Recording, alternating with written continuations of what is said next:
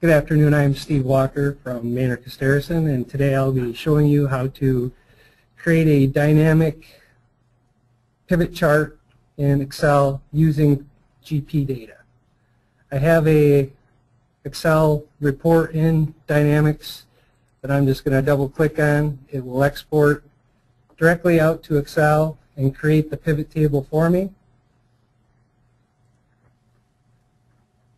So in this example, I'm going to put the category, account category, the period balance, and the year.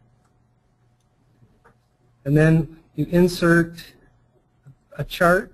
You click on Insert, Column Chart. I have a style that I have already set up. I'm going to select that as from my templates.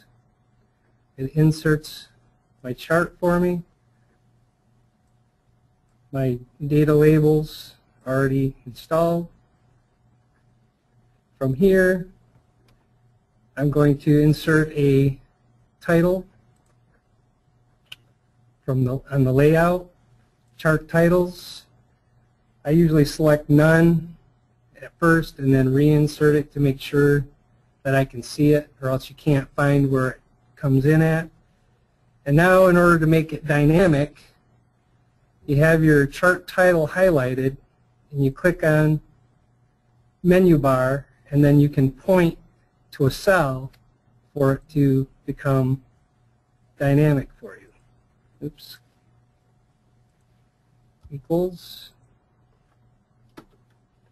So now, if I select cash, my chart will show cash in the title.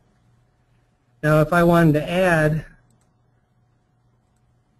to this, to make this a formula and say balance comparison, the only unfortunate thing is if you put balance comparison here,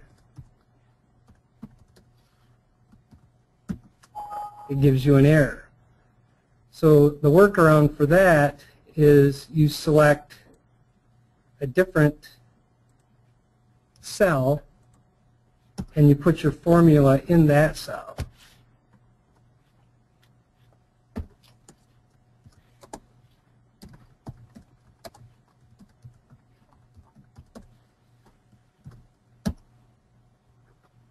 So now you have a more descriptive title for your